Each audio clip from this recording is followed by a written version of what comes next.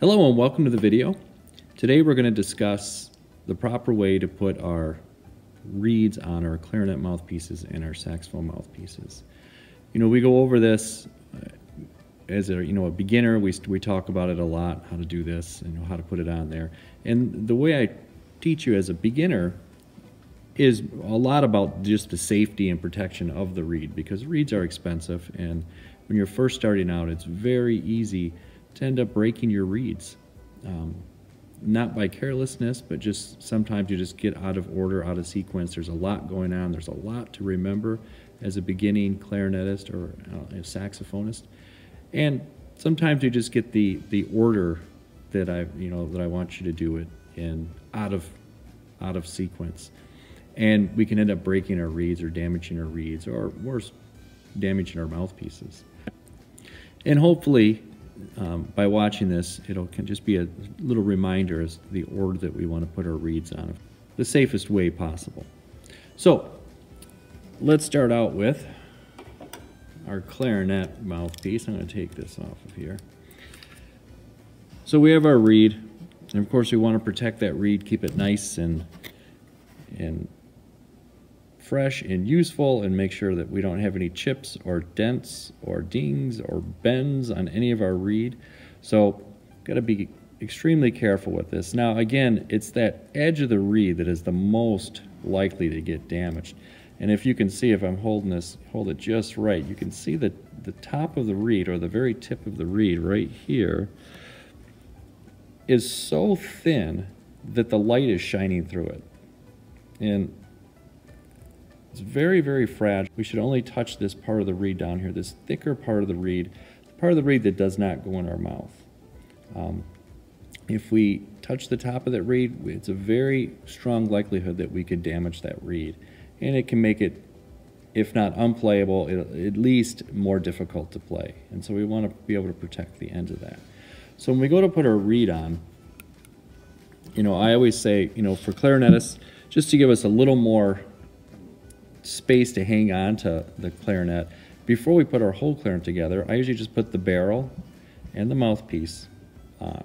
You connect those two first thing. And then we're going to take our ligature, and we're going to put our ligature onto our mouthpiece. Now again, just as like in beginning lessons, it only goes one way. If you put it on this way, it just will not fall into place. So you just turn it over and put it in place like that. Then we're going to take our reed. Of course, our reed has been pre-moistened. We've either had it in our mouth while we're beginning assembly, or even if you've taken it over to the sink and gotten it a little bit wet.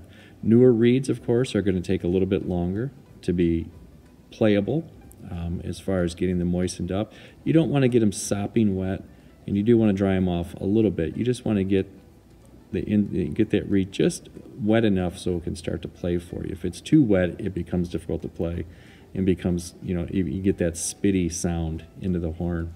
So we're going to take this. Now I always have my thumb and my first finger where I can move that ligature up and down onto the mouthpiece. And then we just take the reed, and now there's a rounded side and the flat side. The flat side usually has the name of the brand of the reed on there and the strength.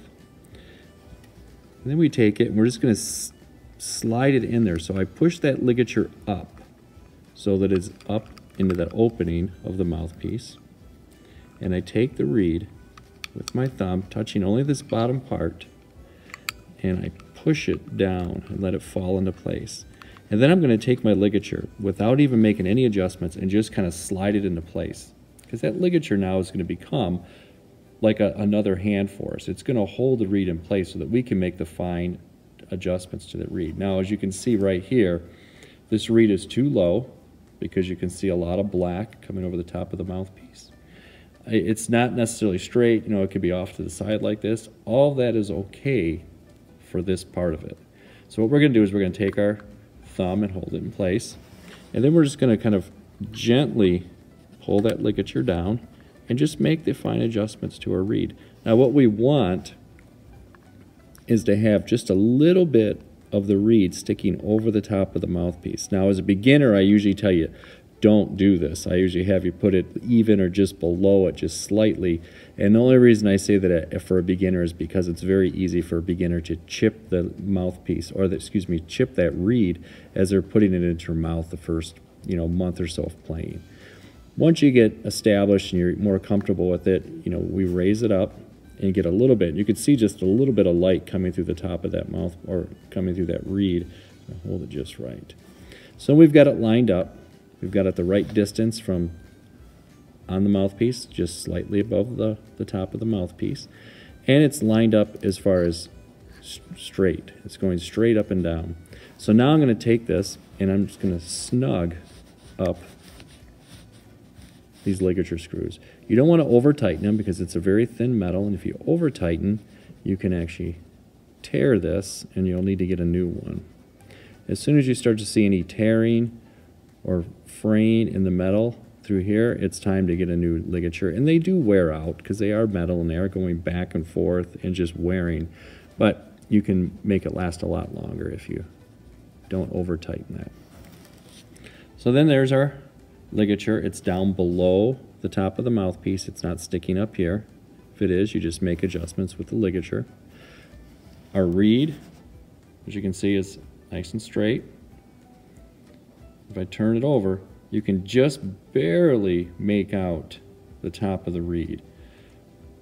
If we put too much reed above it, it becomes, you don't get a very good sound either. So there is a spot where you want to go, and it usually, like I say all the time, use your ears. Is it a sound that you think is a good sound? If it is, then you've got the reed in the correct spot. So you want to find that spot that works best. So now let's look at the saxophone. Now the saxophone, same thing. We're going to take that mouthpiece and connect it to the neck. Again, this just gives us a little more room, a little more, to grip onto instead of trying just to put it on there or to connect it all onto the instrument. Then we're trying to like wrestle the instrument and everything, and there's a lot more there that we just don't need to do at this point. So again, we've wetted the reed down. We're going to take our ligature, slide it into place.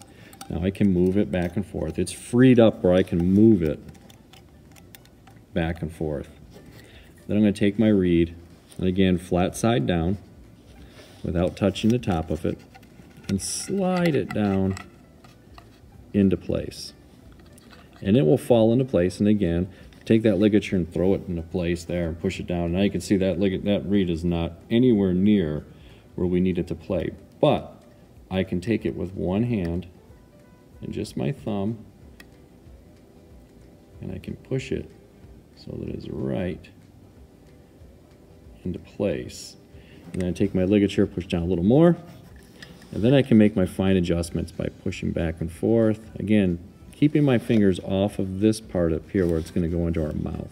And then I'm going to tighten it down, or I should say don't tighten, snug these ligature screws into place. And then I'm going to take a look at it and see.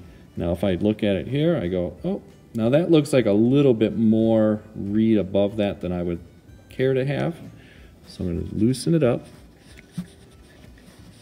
And I'm going to pull it down just a little bit.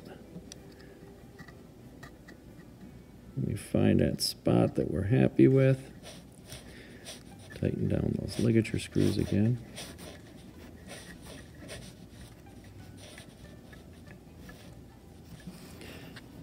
And then we look again, and there we go.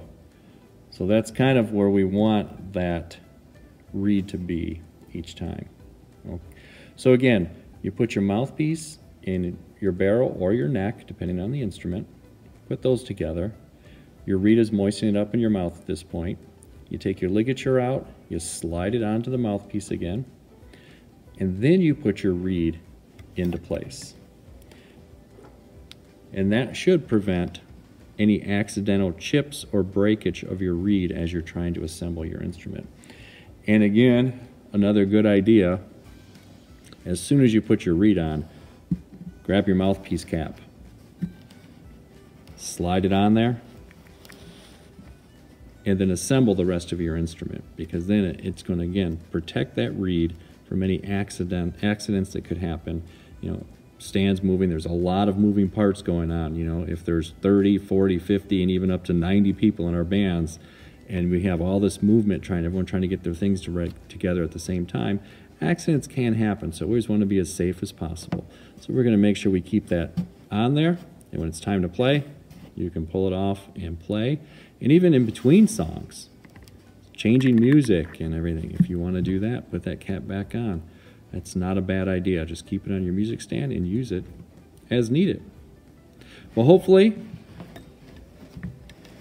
this video has cleared up any issues you may have had, or if not, has just reinforced what you already know. If you have any questions, please stop by and see me. See ya.